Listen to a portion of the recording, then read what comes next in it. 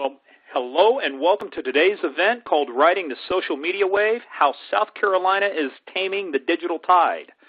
This is Morgan Wright. I'm a senior fellow for government technology. I'm also a national news media analyst on issues of crime, technology, and identity theft, and have had the opportunity to testify a couple times before Congress, so I will tell you this will be much more interesting than testifying before Congress. So I'm excited to serve as the moderator for today's event, and I just want to say thank you to everybody on the line for joining us.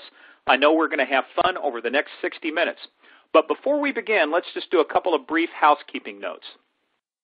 What we'd like to do is make sure that if you have any questions, it's designed to be interactive. The copy of this recording is going to be emailed to everybody within 48 hours after you see this. So make sure you participate in the Q&A also. You're going to see a Q&A box there. Ask any questions anytime during this. Ones that we don't get to during the Q&A, we'll attempt to get to after the session's over. So make sure you send in your questions as they pop up through the presentation. Now, our speakers will, like I say, we'll try and address as many of these as we can. But if you'd like to download, though, a PDF of the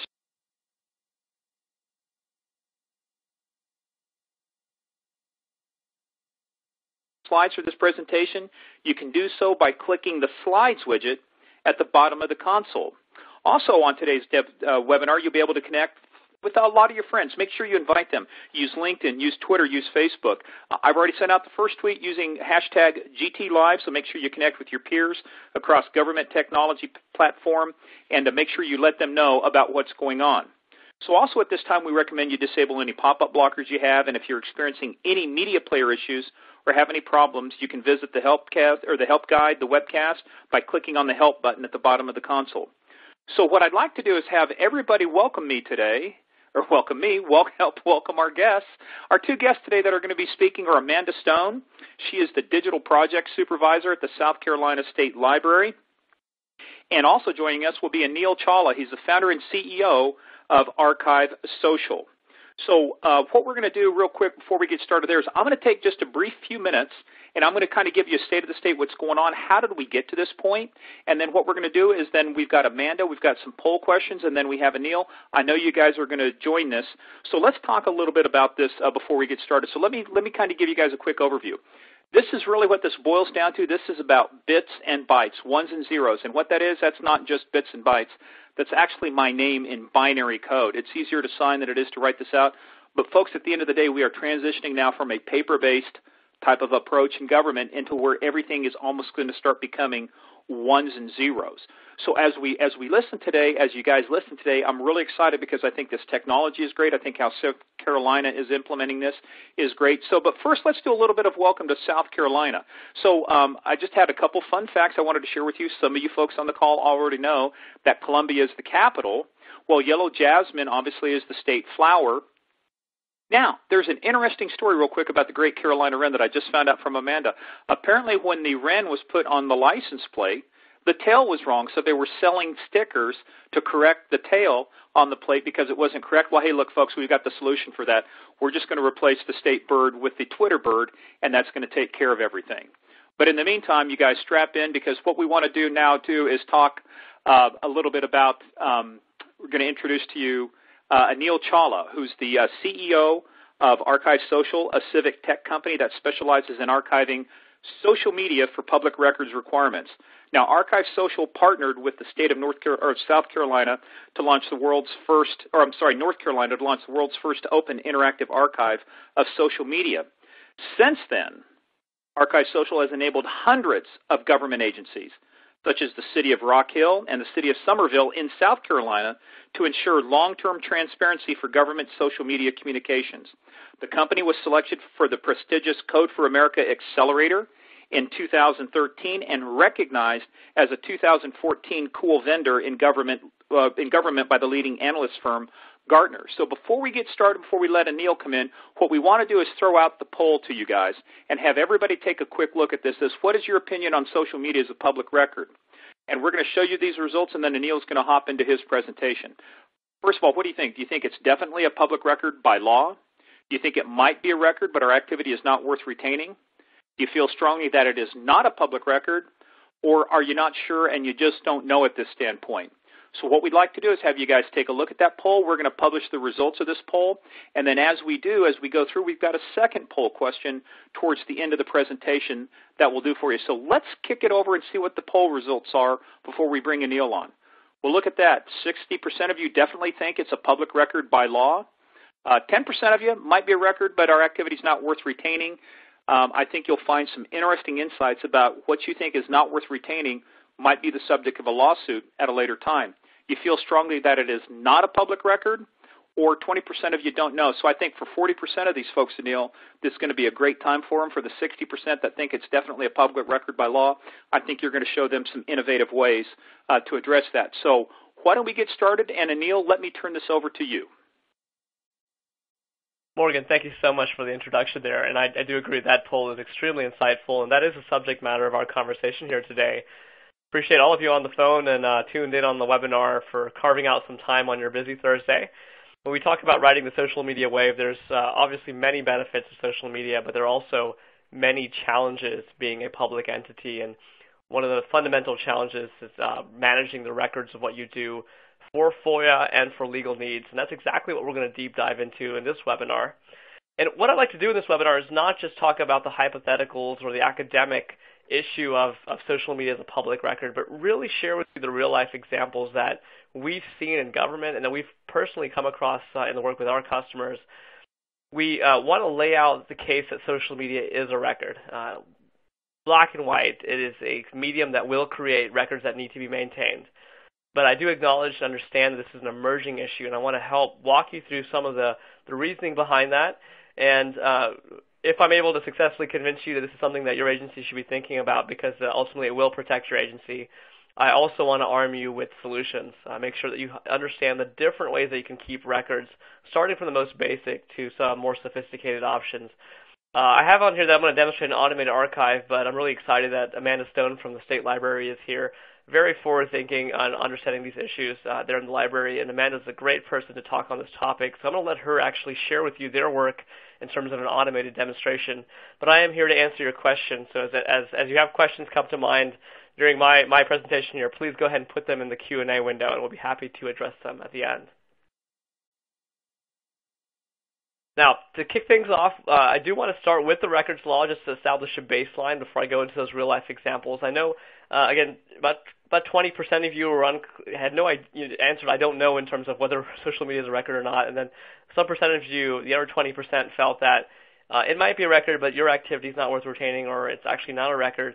And fundamentally, we do have to look at the law there in South Carolina, the FOIA, Freedom of Information Act, and it's important to recognize that these laws don't actually have to be updated to specify social media. In fact, when you look across the nation, there's only one state that I'm aware of that's updated the law to include social media in the definition of public record. But the reason why that doesn't have to happen is that the laws were written in a very forward, future-proofed fashion. Almost every public records law in the United States has a phrase that the phrase is regardless of physical form. So regardless of physical form, the materials that are owned, used, in the possession of, retained by the public body are public record. And we see this phrase again in many, many states. States such as Florida, Washington, North Carolina, Ohio, Virginia, California, and many, many others have had guidance come out at the state level interpreting this exact language to say that social media is a public record. And I really hope to see that here in South Carolina come from the state leaders. But at the end of the day, the laws are written on the basis of content. So the way to think about that is, if you were to receive a crime tip, it doesn't matter if you receive that crime tip on a piece of paper or in an email or in a tweet or a direct message. A crime tip is a crime tip, and it's the nature of the content that really matters and why your retention schedules are designed the way they are. So across the United States at this point, we are seeing fairly unanimous agreement that social media can create public records. Now, that leads to the next question. If the law defines records in such a way that social media can be a public record, then what's happening on social media today that actually is record? I know about 10% of you said that your activity is probably not worth retaining today. And I strongly, strongly encourage you to think about what's happening on social media and what can happen, because if you are active on these channels and you're actually able to utilize these channels effectively, I'm convinced that you're absolutely going to use social media in a way that matters, that's going to create records. And to sort of prime that thinking, here's a few examples. The most obvious examples come from public safety and emergency response, especially if there's a natural disaster or a large-scale crime. We have seen now in government in the last several years that social media provides perhaps the most efficient and most effective way for government to disseminate information during crisis. It allows you to control the message. It allows you to utilize your audience to amplify that message. And so these are situations where, for example, the Boston bombings, we're all very familiar with that. The Twitter feed was watched by the world when Boston PD was hunting down the terror suspect. And a bit of a trivia fact here is when the Boston PD finally caught the terror suspect, the very first announcement that they caught the suspect was a tweet. It wasn't a tip to a journalist. It wasn't a posting on their website. It was a tweet. It was important to get that information out. So you hopefully will never have a situation like that happen where you are, but you certainly do have crimes and emergency situations, I'm sure, throughout the year. And the more you can use social media to get the information out, the better you'll be able to serve and protect the citizens. But you will be creating content in that act of doing that is important and needs to be maintained. Now, outside of these big situations, it's also important to remember why government agencies are on social media and why your government agency, does what it does. Fundamentally, I believe that government exists to serve the citizens. So, in effect, as an agency throughout the day, whether you're on social media or on the other ways that you interact with citizens, what you're doing is providing that customer service for your citizens. And social media also gives you this wonderful ability to get the citizen feedback and have a two-way conversation. To give you a clear example of what I mean by that, this is dealing with the Texas Department of Transportation. This is just a random tweet that we pulled off the web just to see, is that a true premise? Can we look at any Twitter feed and find customer service happening? That's really obvious. And in this case, a citizen was trying to call the Texas DOT, couldn't get through, so she actually tweeted at them.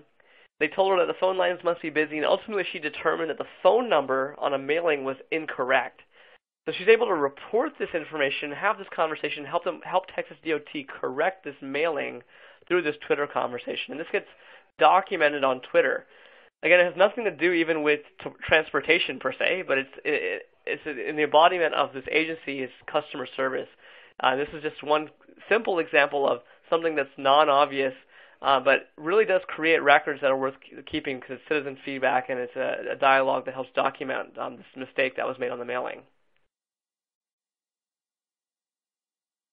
So hopefully as you look at your social media and you're able to use social media in a way that's impactful, you will see that real conversations are happening, real communications that are only existing on social media. They need to be maintained. But the next question is who's asking for them?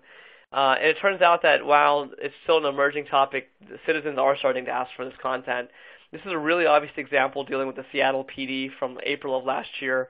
And in fact, the citizen was following the Twitter feeds for Seattle PD, thought that there might be some information missing from those Twitter feeds that the Seattle PD had committed to putting out. And so they asked for the archives of the Twitter feeds, and they actually tweeted it. So they said, I want the archives of all the Twitter feeds, and please consider this a public records request in the tweet. So in effect, it was a public records request for social media using social media, really a sign of the times. And Seattle PD did acknowledge that this is a true public records request. They directed the citizen to use the web form that they have, the standard web form. But they also responded back saying, give us 3 weeks to respond to this request. So the real question for your agency is, if this happens to you, is it going to be 3 weeks? What kind of burden might this be? And really, how can you make this 3 minutes so that you can focus on what's important and not get bogged down with this kind of request? Now, that's a very specific example, but the reality is that you may be receiving requests for social media today, not even realizing it. A lot of our customers have now recognized this, that they receive requests that have this kind of language in it, any and all documents, all reports of the incident, all notifications of the street closure. If you really think about it, if you're reporting on your social media feed during a winter storm that streets are being closed, that's a notification of a street closure, and it should be included in the response to this request. And so many of our customers and many agencies across the country are recognizing this and starting to include social media when the language is somewhat broad like this. So now we've talked about actually having to produce this information potentially in real life, but really to hammer that point, what's happening from a case law standpoint? Because ultimately case law is really what motivates and determines how you address this issue and whether you're going to be proactive and how important it is to be proactive. I think there's a lot of learning that we can have if we look at email, because email is a perfect analogy for what's happening with social media right now. About 15 to 20 years ago, the question was email a record? Do we really do anything important on email that's worth keeping? Does email have anything that's actually not documented elsewhere? And we obviously know the answer to that today, and we archive our email and maintain those records. But we've learned some things from case law that we really shouldn't repeat. This is a case dealing with City of Shoreline, Washington. But the nuts and bolts of this is that the city was asked to produce an email. They were able to produce a copy of the email, but not the original. And so what happened was the citizen realized they were getting a copy of the email, not the original. They asked for the original. And they said, give me all the metadata, which is that technical information in an email about how it was sent and what computer servers it was sent across and so forth. And the city couldn't produce it. They just had a copy of the original email, but not the original. And the courts actually ruled that the city was responsible for producing the original record with all the original metadata, fined the city $100,000, and then the city had to settle and pay the plaintiff's fees, which cost more than $500,000. So the lesson learned here is that even having some record is not necessarily where you want to be ultimately, because the difference between some record and the record you need to have could be $500,000 or more. So when we talk about solutions, I want to give you some insights into what agencies are doing, but this is an important issue to consider, is how good of a record can you keep to really protect your agency. And the translation for social media is that the metadata also exists for social media. A tweet that's 126 characters in this case has more than 2,000 characters in metadata, details like user IDs and timestamps and so forth. Another lawsuit that we've learned a bit from, dealing a little bit closer to home with social media, the City of Honolulu and the Honolulu Police Department received a lawsuit for moderating content. So if any of you are removing content from your social media site or hiding it, this would be of interest to you. A group basically filed a First Amendment lawsuit saying that their content should not have been moderated, that they have freedom of speech. This case was not ruled upon in court, but the city decided to settle it by just paying the attorney's fees for the plaintiff. We at ArchiveSocial still firmly believe in your right to be able to moderate content, but you must have a clear policy in place. And so if you don't have a policy today, that's something that we can help with outside of our archiving service. We have a free policy template on our website. But ultimately, you need to set that policy and adhere to it.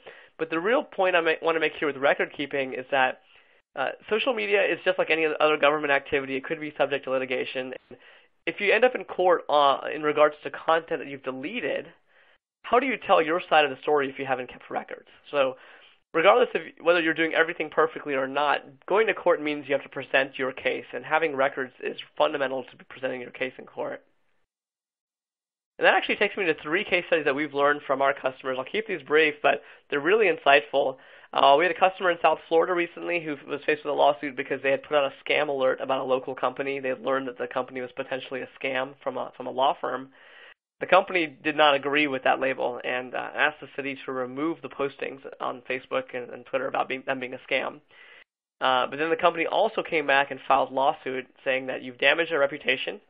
In the lawsuit, we want all records of communication saying that we're a scam, including the ones we've already asked you to delete.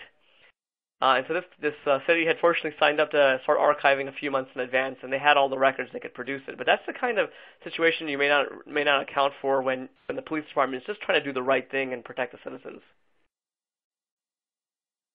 Another case study across the country, again, the police department doing the right thing, basically implementing a city program that was a gun buyback program.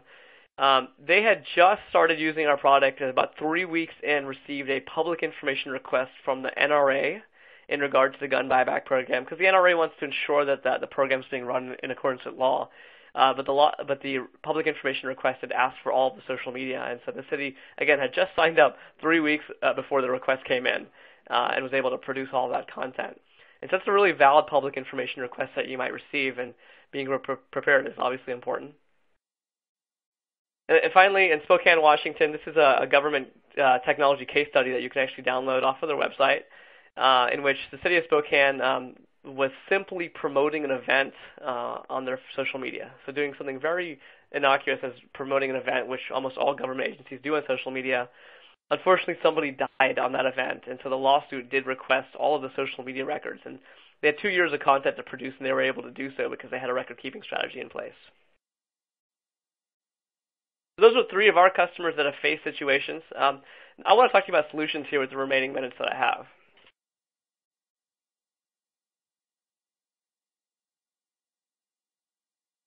Now, before I get into the actual solutions, I'm going to build up from the most basic to the most sophisticated. Please realize that you cannot rely on the social networks to keep the records for you. Facebook and Twitter have made zero guarantees to you as a government agency that your data will be available and in compliance with South Carolina's requirements. But more importantly, when something is deleted, it's gone forever. And even if you don't delete anything, someone, a citizen that's sending you important content could later delete that message they've sent you, and you may not even know that they deleted it, and it's gone forever. So you do need to manage this yourself. And the way to start is with screenshotting as the most basic approach. If you're not doing anything at all, it's better than nothing. It's pros and cons wise, it's free, right? It doesn't cost you anything to procure screenshotting, but it is a stopgap. And so you do need to recognize that it's an enormous time invested, especially if you're comprehensive with your screenshotting. It could take anywhere from 20 to 30 hours a week for a very modest social media presence. 20 to 30 hours a month. And so it could be very time consuming. It's hard to manage the data, and ultimately the records are not necessarily the best records you could have in a legal situation, because anybody can Photoshop anything these days. Screenshots don't have the metadata that we talked about. But it is something that I would strongly encourage you to do, especially if you're moderating content. Go ahead and keep a screenshot so that you are protected to some extent. Now, several years ago, backup tools started emerging in the space. And so there are a number of very, very inexpensive backup tools out there. Backupify, which the prices have increased, but they're still fairly inexpensive. They're about $100 a month. Social Safe, which is maybe $20 a year. These are consumer-oriented backup tools that many agencies have tried out. It's worth exploring if you really don't have any budget to get something automated in place. The downside of these tools is that they are built for consumers and not government-grade record keeping. And so for $20 a year, you're probably going to get generally what you pay for in terms of compliance and legal needs. So, for example, Social Safe is a really inexpensive tool, but it does store the content locally on your own hard drive, not in the cloud, not protected out for you. You have to figure out how to then protect that data. And then generally these tools are very basic in their search capabilities, so they're not really built for records management and being able to respond to records requests, but they do provide some level of backup. Much, much better is to look at archiving. So there are a number of archiving vendors out there, including us. Now, excuse me, there are vendors that come from email archiving and web page archiving, and then there are social media archiving vendors like us. It's really important to understand what your needs are from an archiving standpoint. An all-in-one archiving vendor is attractive in the sense that if you need to archive email and websites and other types of content that your IT is not managing, it may be nice to get it all in one system. What I would strongly encourage you to do, though, is understand how is social media being treated. Is it being converted to email? Is it being captured like a website would be captured? Because those types of approaches will not get the metadata. They will not be as comprehensive. They have data loss due to data conversion. They make it really hard to deal with social media content, which is interactive and conversational. So you have to understand if, when you look at these all-in-one vendors, which one of these vendors is really committed to social media and is storing the social media data to the same level of quality as their bread and butter of email archiving or web page archiving.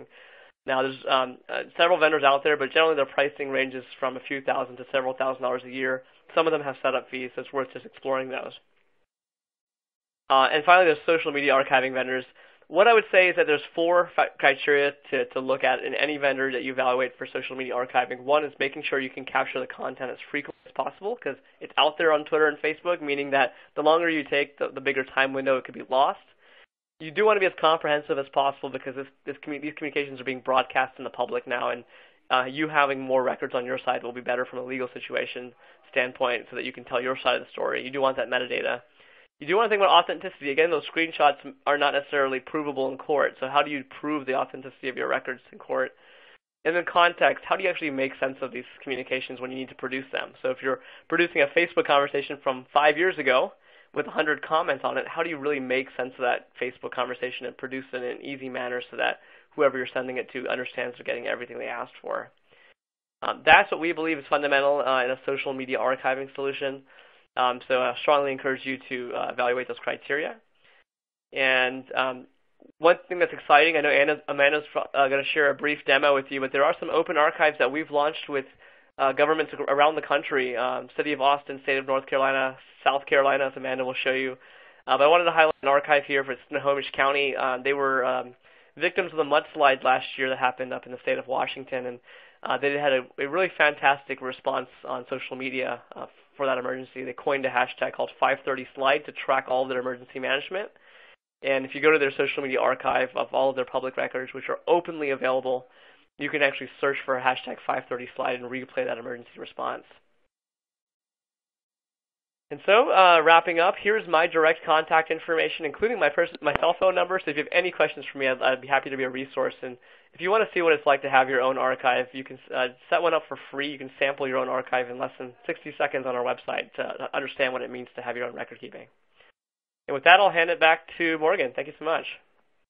Hey, and folks, just to let you know, I know Neil's going to be embarrassed, but everybody should congratulate. He's a new dad within the last couple weeks, so congrats.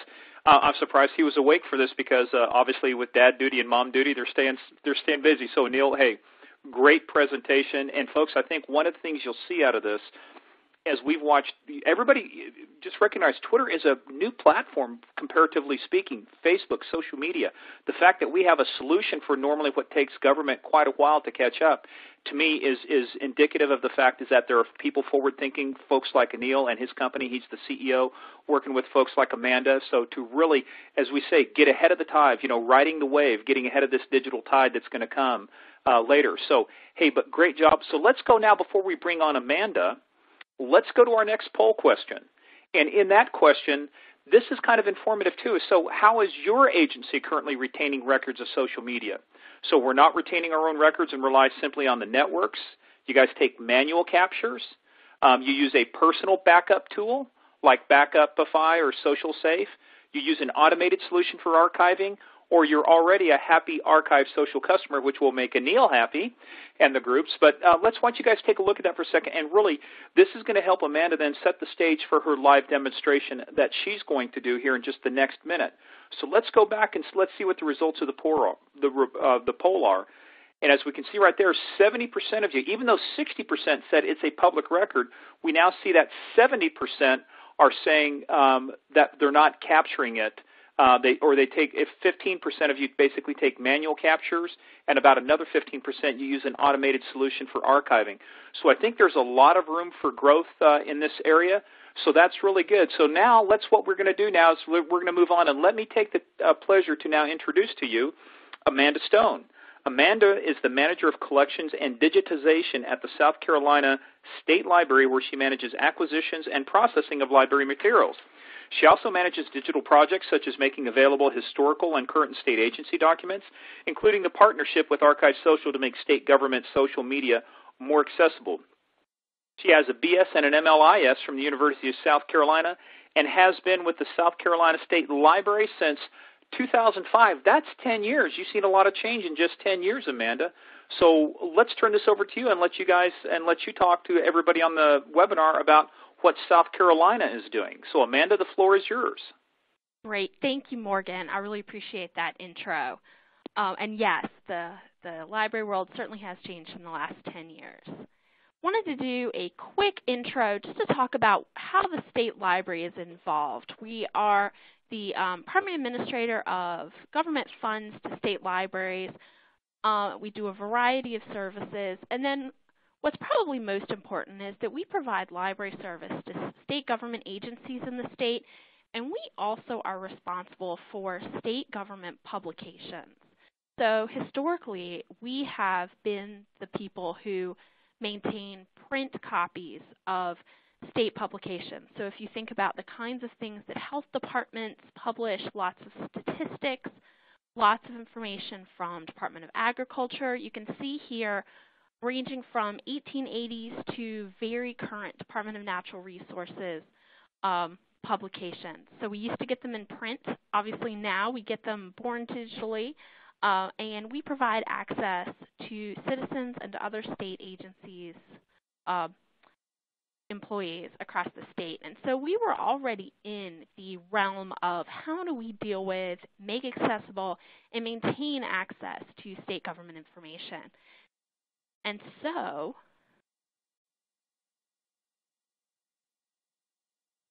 in the beginning, Anil did a great job of talking already about what public records are in the state. There isn't a mention of social media as a public record in South Carolina, and you can see that law again.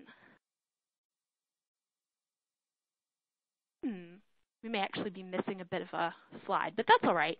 So we another part of sort of what we see in South Carolina, and actually this is an article that Anil sent to me. Our archives talks about social media as being a way to disseminate information and really not as a public record. He said, one of the people who work there says that, they don't have the means to archive it. And that may or may not be true. But right now, our state records is not considering records as public records that need to be scheduled and maintained in the same way as other records. So there's a link to that article that you might be interested in. It's from the municipal commission. One thing that's of current interest that really has had a lot of talk is there fairly recently was an executive order by our governor that was called the State Employee Code of Conduct Order, and she made a task force that talked about code of conduct and lots of different ethical issues, but one of it very specifically said that one of the recommendations the task force has is that agencies and state employees should not use social media except when they are performing a job function. So as you can see, we're in a very interesting climate here in South Carolina. This is not yet enacted, and agencies are definitely talking about what this means. And there's a lot of leeway to interpret that using Facebook, using Instagram is a job function in a lot of ways, but it is part of sort of the climate that we see. So the state library has been providing a way to talk about social media in state government since 2008. We actually have a state government social media idea exchange, which has been a Facebook group and has lots of different kinds of webinars over the years. We're actually going to have a in-person meetup later this spring to really talk about how to use social media for state government work. So as you can see, we talk about how to give groups a voice, how to use social media, and how to manage it. And so in the context of this,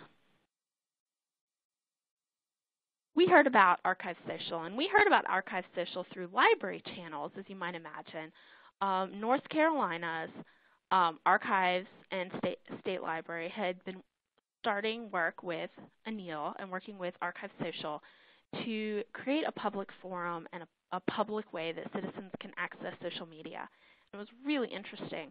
We were in a session with North Carolina librarians, and they, almost as an aside, showed us their social media site, and nobody else could get a word in edgewise.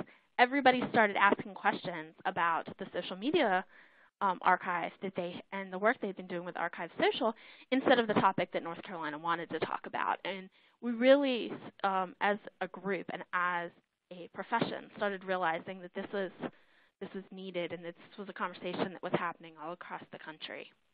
So we started a beta site and a small account with ArchiveSocial over the last year. We partnered with 6 state agencies with 30 accounts, and we'll take a look at the demo shortly, and you can see that we have a public search that anyone can access.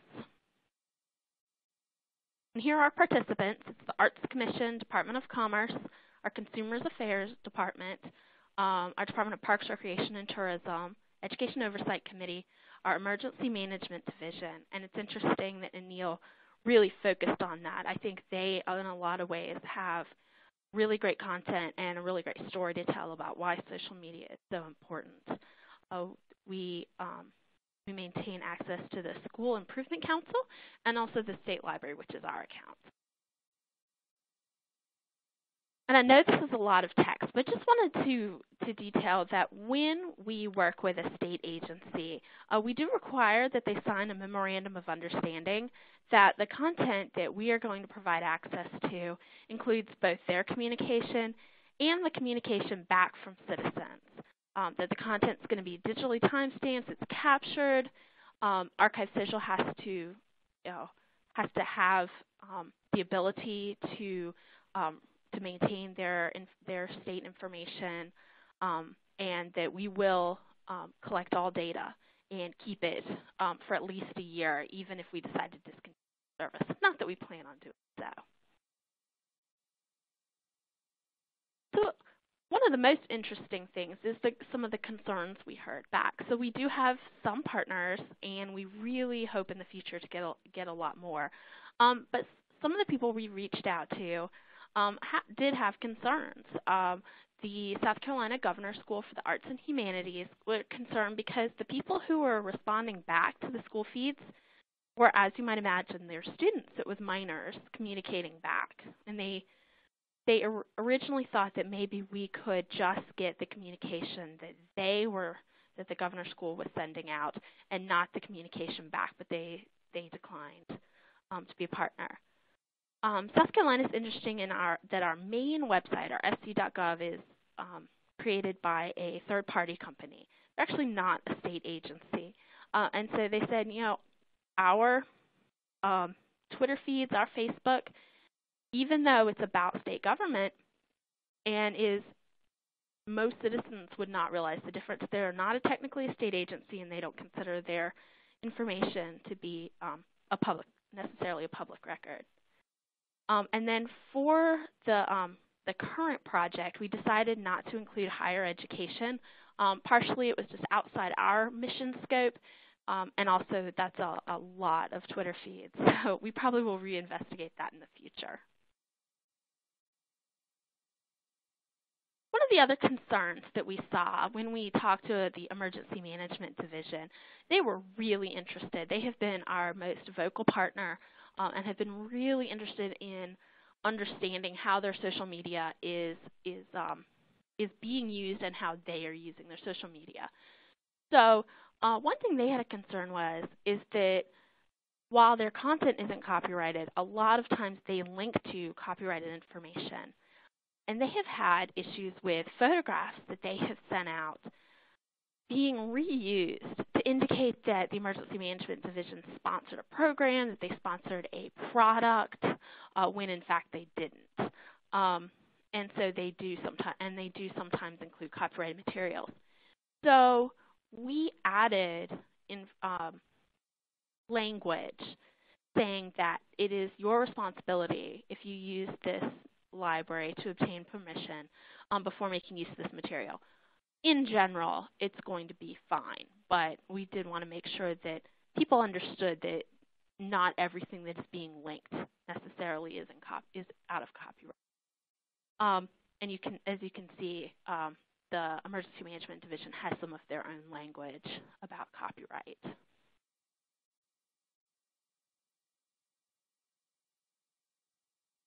And as we decided to go ahead with this project, the Department of Archives and History here in South Carolina, which is a separate agency, a lot of states it's the same, but with South Carolina, it's in fact the State Library and Archives are separate agencies. They had a concern over Archive as being the primary mission of the program. They do not currently schedule social media. They don't plan to in the immediate future, and they really see social media, as we talked about, as a primary record, as a secondary record used for announcement purposes. And in that vein, we decided to change the language to library. And we talk about the social media library as being a citizen tool that's used for research.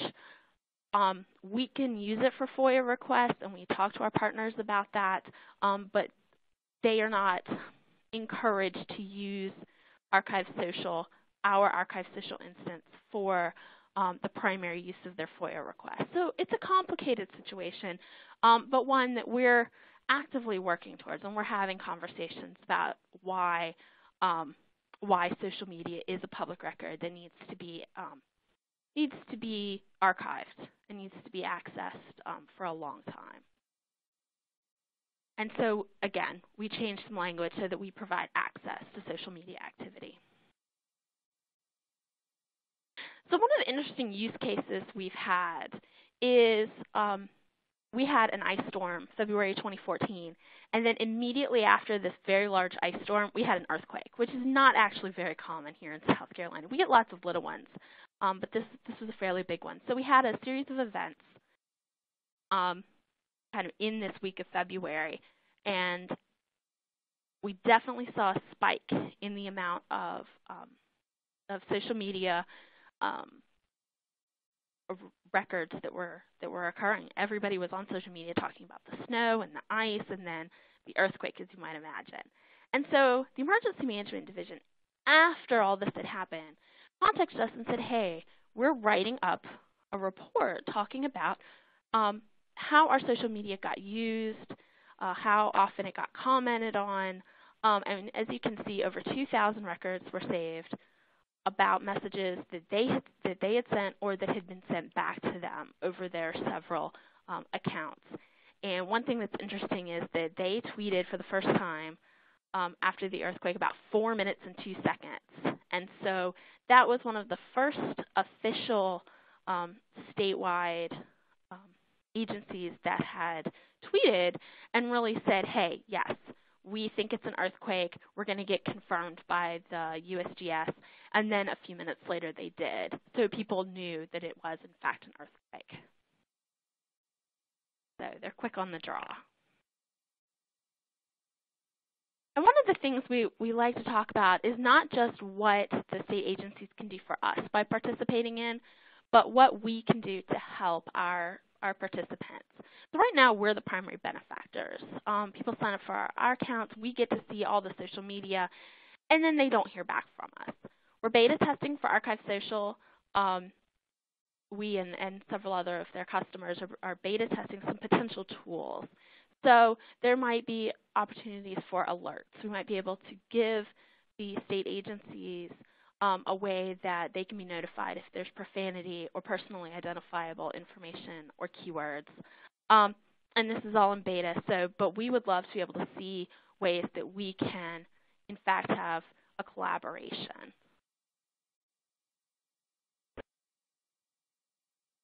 And one way we like it is that we could have a potentially an alert so that if other state agencies, such as the Arts Commission, talks about libraries in the state, we know, and then we can retweet. So here there's the Arts Commission talking about how Sumter County Library is celebrating Black History Month, and then the state library can go in and really help promote those activities.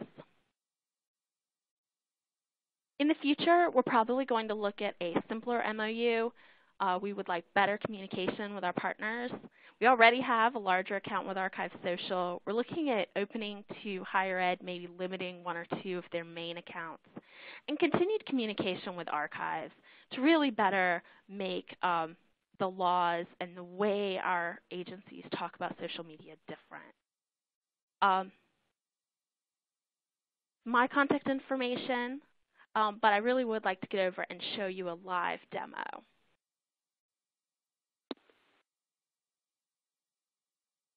It may take a minute to show up, but this is a South Carolina State Agency social media library. As you can see, we have that copyright information at the top. You can see related links to our partners, but really it is a very Google-like experience. You've got a giant keyword box, and the first thing I'm going to search for is that thing on everybody's mind. Have you done your taxes yet? And so once it's searched and returns results, it's going to sort by relevance. So what I like to do is if you go up to the top right, I like to sort by time. I always like to see what happens first. And the first thing that you see is one of the state library's tweets that's talking about legislation in another state. But as you go down, you can see there are links from, there are tweets and Facebook postings from state parks. You can see comments.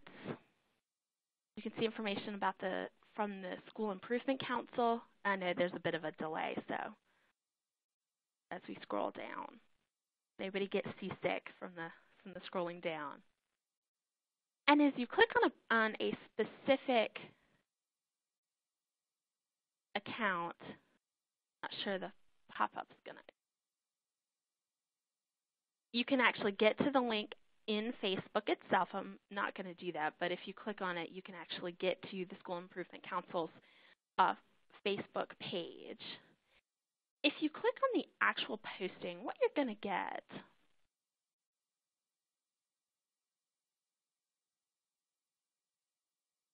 and it's cut off a little bit, but what you're going to get is the content type. You're going to get the kind of account. You're going to get the time it was created, and you're going to see that it's been digitally signed and source data. So what you're going to have is that metadata that Anil talked about. Emails have metadata, so do social media postings. And so those are the kind of data that for a FOIA request you could give to somebody and know that the kind of and know a lot about when that post was done and what kind of account it was at. As you can see, the pictures show up. Well, the pictures get archived as well. And you can always open the links in the new window. Scroll back up to the top. Again, nobody gets seasick. You can limit on the left-hand side by type of account. So at the top, you can see that the most postings are from the South Carolina State Parks. You can also see Twitter accounts, our SCDCA, that's actually our Department of Consumer Affairs, South Carolina State Library, and so on. If you're just interested in Facebook content or Twitter content, you can go down and filter your results just by that kind of content. And you can also get date range. I'm going to go back up to the top. I'm going to click at the top icon, and I'm going to go to Advanced Search. And this is how I got the content information for the Emergency Management Division, is you can do a date range. So you can either just see what happened in the last 7 days, 30 days, or I did a custom range for that week last year. You can search just for a specific kind of content. You can search just for Facebook. You could search just for Facebook photos if you're interested in the kinds of photos that are taken by state governments that are and that are communicated that way. You can also search specifically by text. Search by text, who the post is from, who it is to, or the account name. So lots of different search strategies that can be done there. And I'm going to search for spring box.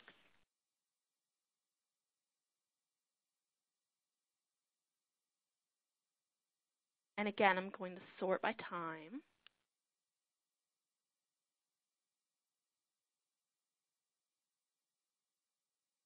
And you can see photos. 4 hours ago, you can see pictures that people have taken.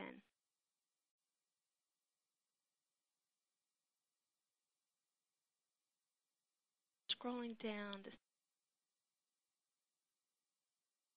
the red. So sometimes what you see are replies, and so those look like they're very standalone. You don't know what they're in response to, but if you see where it says view thread on some of the postings, you can see the actual original post, and you can see all the comments that happened under. So Anil talked about the way, looking at your solution for archiving and seeing if you can piece out the threads and that you can look at the content the way it is originally in social media, which is these postings followed by comments. And the nice part is with ArchiveSocial, you really can do that. You can see it in a very true to form way and the way that most people would look at social media.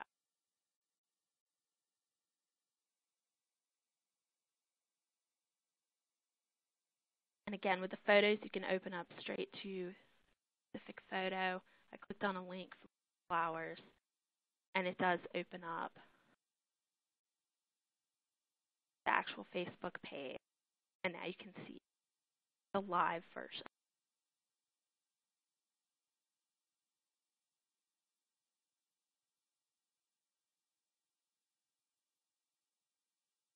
And I see a few questions. I think that's it for the actual demo.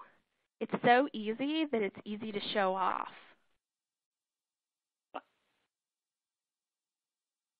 All right. Well, hey, Amanda, that was terrific. In fact, we do have some questions. So what we want to do is let's move on into our Q&A period. But before we get started, folks, we're going to jump into the questions, but we've gotten a lot of questions about getting copies, getting answers of today's presentation. So within 48 hours, Government Technology will provide everybody with a link to the recording for your reference and to share with your colleagues. And make sure as we start to answer some questions, hop on there. Send us your question. I know both Anil and Amanda would love to talk about a couple things. And in fact, Amanda, I want to throw something out to you because we kind of noticed this during your presentation. In our poll, it said 70% of the people feel that social media is a record. But you had kind of mentioned, you said where the state said that the state archives might not be considering social media to be a public record. So what's your advice to these agencies? How do you recommend agencies approach this issue? Sure. I think they need to look at the language themselves, and I think a lot of agencies are doing that. We haven't had a lot of case law here or a lot of instances of FOIA requests exactly for social media. I think the time, however, we will see it. Right now, I think it's in flux. As we communicate more with archives and talk about how state agencies are using social media, I think they're going to see that it's more than just a communication tool. There is actual content in these postings that is original. And I would say each agency needs to look for themselves and see what kind of solution works for them and what their needs are. Okay, and actually a quick follow-up to that, too. One question, then we've got a couple for Anil as well. But we get this from Beverly Harris. She says, Amanda, is there an opportunity for local government entities in South Carolina to get assistance from the state library? Sure. We'd be happy to have the communication and talk with you. Right now, our actual social media library is just for the state, and that's just through this fiscal year. That's the decision we've had to make. We'd love to communicate with you. I know there are other local governments in South Carolina that are wrestling with us. And we'd be happy to have a communication with you. So please look at my contact information. I'd love to talk with you. Absolutely. And Anil, this one's for you. This is the one we always get. People go, gee, I love the technology. Gee, it works great. How much does it cost? So why don't you just kind of let people know a little bit about ArchiveSocial, the cost, and how easy it is to get this going? Sure thing. I'd be happy to answer that question. And because we promote a solution for transparency, we're very transparent with all that information. It's all on our website, ArchiveSocial.com. There's a link to the pricing. But just to give a general sense, our pricing is designed that it should be a discretionary spend for 90% of entities out there, state and local entities, which means that most, almost, if not everyone on this call would be under $5,000 annual. Without any kind of setup fees or anything like that. We do have some lower pricing plans as well if your presence is a little bit smaller than that. So we try to make this extremely cost effective, and it really is a matter of if you see the need and want to be proactive and can procure that budget of under $5,000 and perhaps even less than that, it takes about less than 30 minutes on average for a customer to set this up and be protected. Oh, absolutely. And one of the other things is we got another question too, is how does ArchiveSocial capture new content? I mean, can you just explain a little bit of all the platforms you cover and then how you capture that? Sure. So today we interact with Facebook, Twitter, YouTube, Instagram, and LinkedIn. Those being the most popular social networks that we've seen in terms of government usage. And we actually talk directly with the social networks from a technical standpoint throughout the day, pulling the information on what we call a continuous fashion. It's not instant because that technology doesn't exist, but rather than waiting a day or a week like many solutions do from older types of technology, because we're social media focused, we know that it's a real-time conversation and are continuously pulling that content from the networks in that authentic format that we talked about. Yeah, I think that's key because the key things. I'm sorry, go ahead, Anil. I should add that the landscape of social media continues to change. So one of our big efforts this year is expanding the list of networks that we support. So we're really eager to hear from government entities in terms of what social media channels they're finding most impactful in terms of engaging the citizens. And that's actually where I was going, because a long time ago nobody knew what Instagram was, and then it was Pinterest. And so as these platforms evolve, the key thing is going to be what is really driving government conversation. We've got another question here from Michael Mullen, and I think it's for both of you. Neil, why don't you take a pass at it, then Amanda? But he's asking, because I think this one we're talking about moderation and not deleting things. He asks, would the agency be covered if they do not delete any posts? Is there any issues there if you don't delete anything as opposed to moderation? Well, that's a great question. So if your agency never deletes anything, then are you safe? Can you continue to rely on the networks?